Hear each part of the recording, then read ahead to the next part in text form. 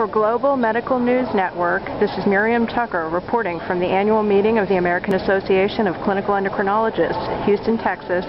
We're here with Dr. Etie Moghissi of UCLA. Dr. Moghissi chaired a task force of AACE along with the American Diabetes Association that has developed a new consensus statement on inpatient glycemic control. Dr. Moghissi, what led up to the release of the statement at this time? Well, glycemic targets in the hospital setting have been questioned over the past year or so because of several studies that suggested that 80 to 1 target for the ICU patients may not be safe, number one, and also may not improve outcome. So AACE decided, because of the emerging evidence, to reconvene its task force and invite the American Diabetes Association in fall of 2008 to look at this question.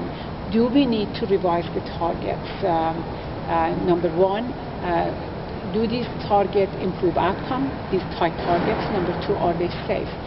And the overwhelming evidence is that perhaps these tight targets are not improving outcome and are associated with much higher risk of hypoglycemia.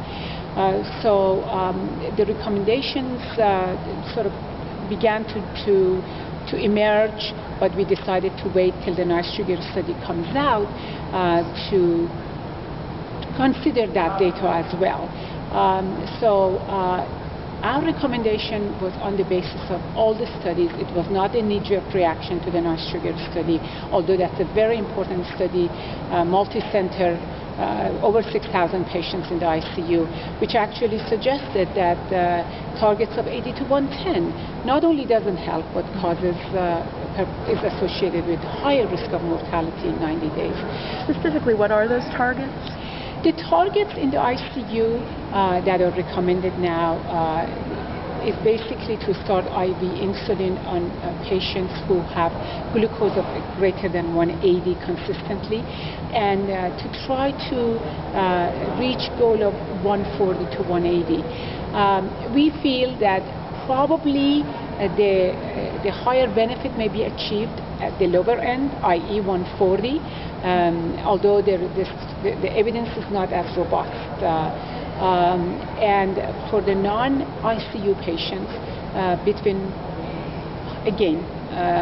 100 to 180, majority of the patients 140 to 180, and some patients who have been intensively controlled in the outpatient setting, when they're in the hospital, we may be able to continue those tight targets.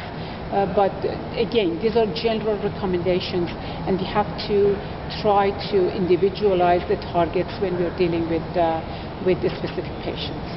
Any other messages that physicians and hospitals should take away from this new statement? Yes, I think that we need to make sure that the result of the nice sugar study, as well as these new recommendations, does not cause the impression that we feel hyperglycemia in the hospital setting is not important.